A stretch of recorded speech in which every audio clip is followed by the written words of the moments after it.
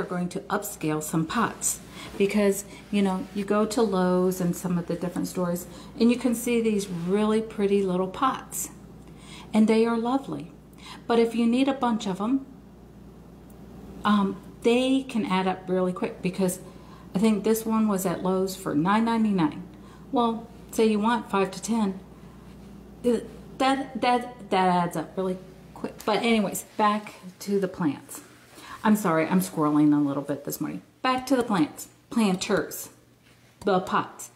So a lot of these pots start, you know, as we see through COVID, all the prices are going up, up, up, and up. So Miss Crafty here has a way to take a plain pot and jazz it up into something bright and spectacular. Today we're going to talk about taking a simple terracotta pot and jazzing them up with a little bit of paint and embellishments. So we're going to paint a pot first. You go there. So I know not everybody has paint, but you can use spray paint or just little, these little things only cost like anywhere from 99 cents to $2 in the store. But what I really like to use on these, because it's so easy and you don't have to, if you use regular paint, you might want to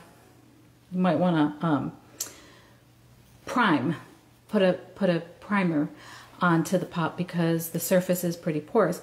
But if you get, they sell this at Walmart, Waverly Little Chalk Paint. It's like $1.50 to $2 a bottle. Comes in all sorts of pretty little colors, and you can get it.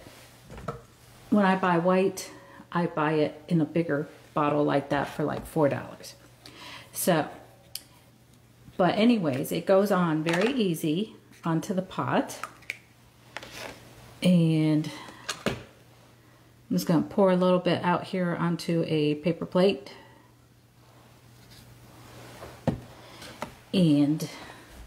But I took this one and I really like it.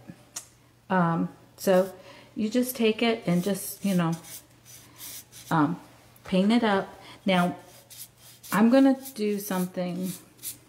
You're going, what? I know how to paint, and I know. But you can paint it one color. And I'm just going to do the front of this for the sake of time, because nobody likes to watch somebody paint too much. But anyway, see, just adding some paint on there. Now, I've got, while that is still wet, I'm going to take this pretty little pink that I have. Pour a little bit of that onto my paper plate. Come on, it's a little thick.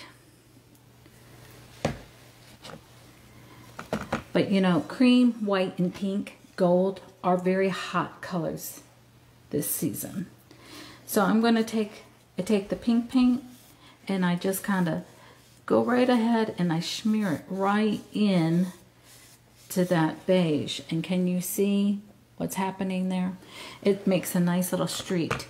And you can work this to get as much pink or as much beige as you want. And so, see that? I'll finish that later. I've done it on this yellow pot. And it's just, in faux finish world, they call it like a strié effect. But it's just mashing the two colors together and kind of blending them. So, we're going to do something with this. Do I have some? I'll show you something to do with this yellow pot later.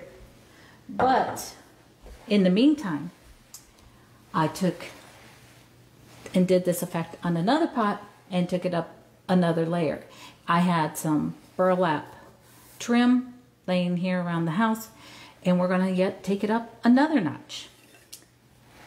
So you know, I like to embellish. So see, there's this seam right here. Nobody wants to see that seam. We're gonna make that seam pop out with a flower. So this flower, it actually had some twist ties on it. I think I got it at Michael's or something like that. I cut off the twist tie part, and I have these little sticky dots. And I put one on there to kind of take up where the stem was, it wouldn't lay flat onto the thing if I didn't put like a little bumper there. So one acts like a bumper, and then I've taken another one.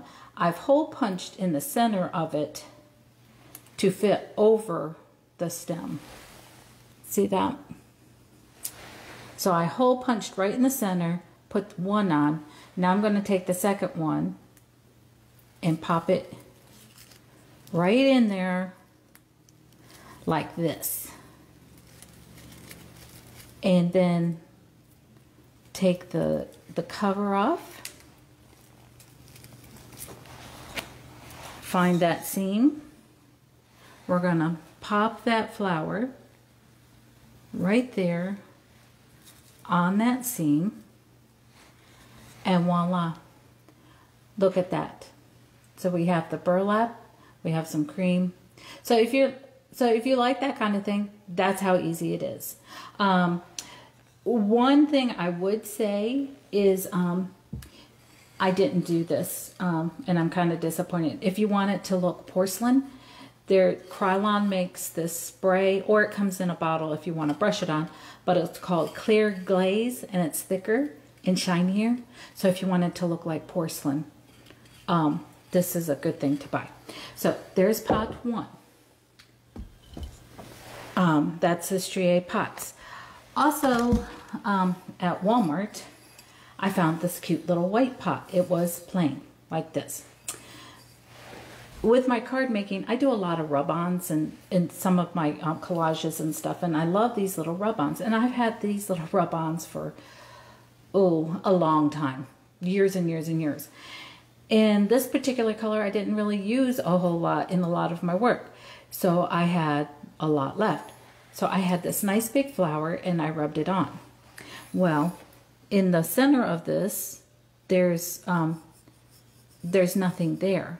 So I'm going to show you how easy it is to quickly add an embellishment there and how to do a rub-on. So here's, all of this comes in on the sheet. As you can see, I have used some of it. I can do another little flower, or I can do a heart, and there's a little heart right in the edge here, so I'm going to clip that off, and then hopefully the backing will come up. Take this little heart, I'm going to put it right in the middle, and then I have this little popsicle stick, and I just take that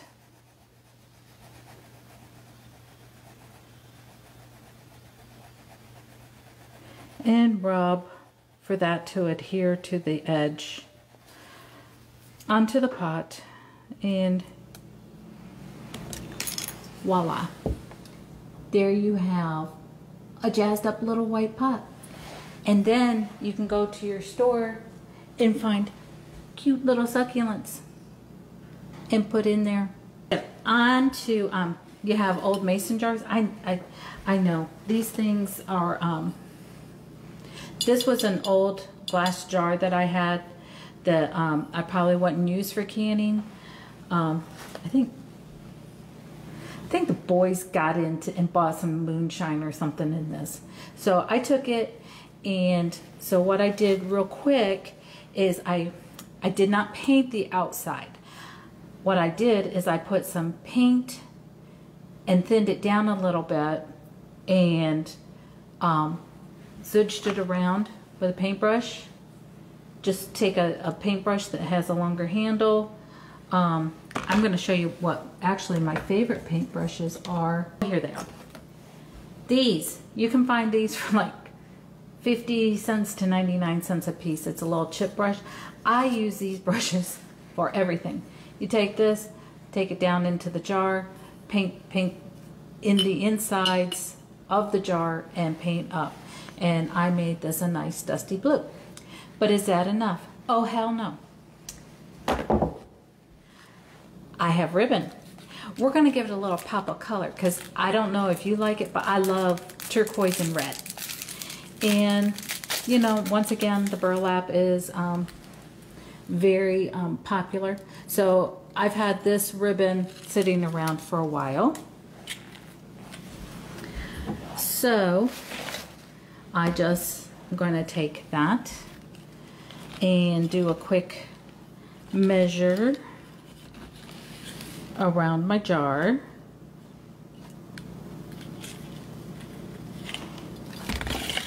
Quick measure, snip that.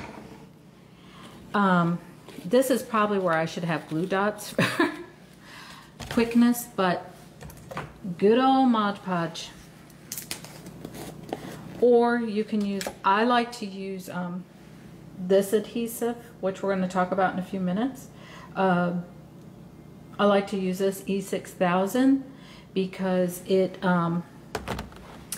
adheres things very well, metal, glass. So I'm really hoping the Mod Podge is going to work. Where did I just put that brush? Because I think that's the brush I want. Okay, this is a stiffer brush. This is already, when you use Mod Podge, get one brush, use it because it's going to become instantly stiff, but it will still work to adhere things. So I am not going to be perfect with this because this dries translucent on your projects.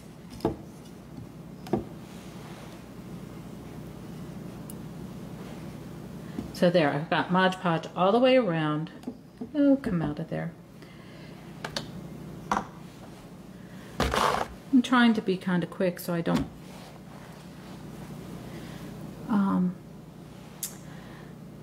take the ribbon and place it around the jar. Give it a good squeeze. So you have this. Is this enough? No. For me, no. This, you could stop right here. You don't even have to go here, but I want to zhuzh it up. I want to enhance it a little bit more. So I bought this little burlap flower at Walmart. I had this laying around in a paste stone. I took the E6000, glued the paste stone into the center.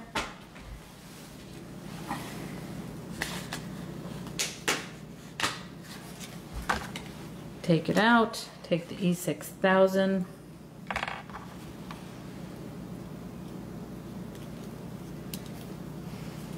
If it's going to come out.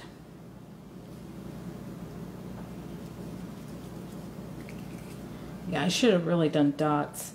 And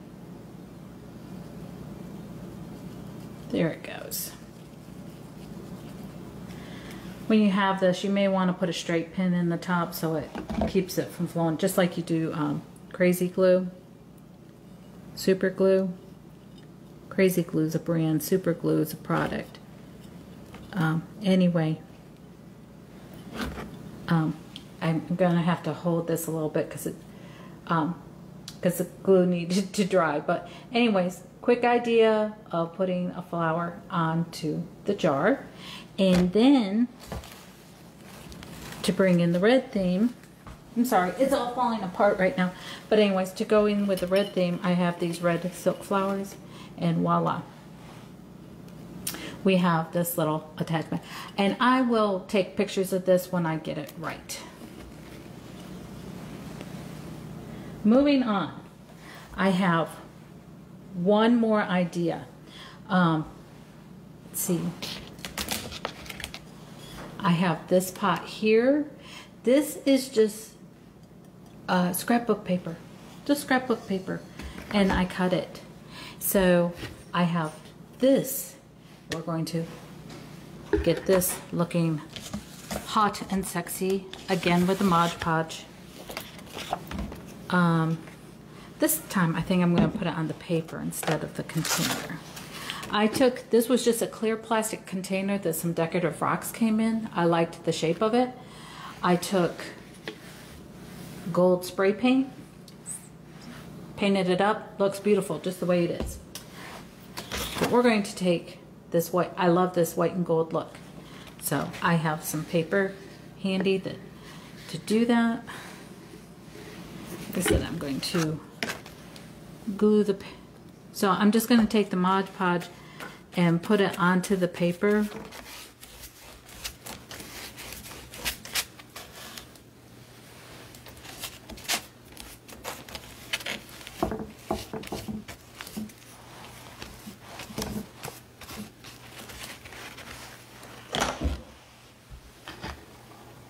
And take it like that.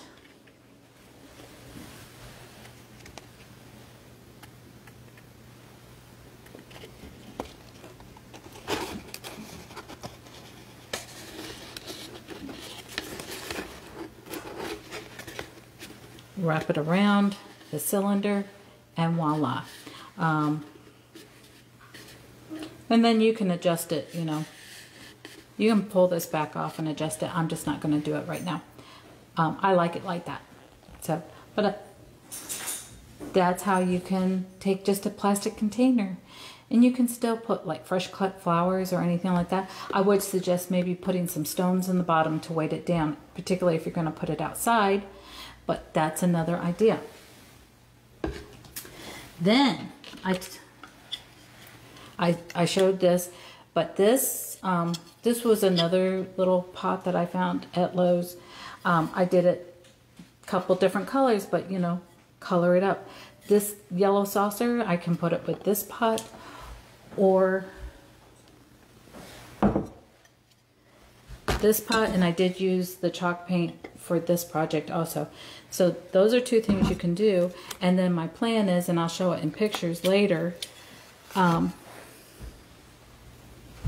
again with the little succulents, and I have bought 3 of them. I have these little succulents here, and I will put them into the dirt here and make a little succulent garden. And then I'll top it off with some river rocks. But like I said, I'll add pictures later. But here are a couple other little things I've done. Just plain colors, and then I've glammed them up with rose gold paint that I had on hand.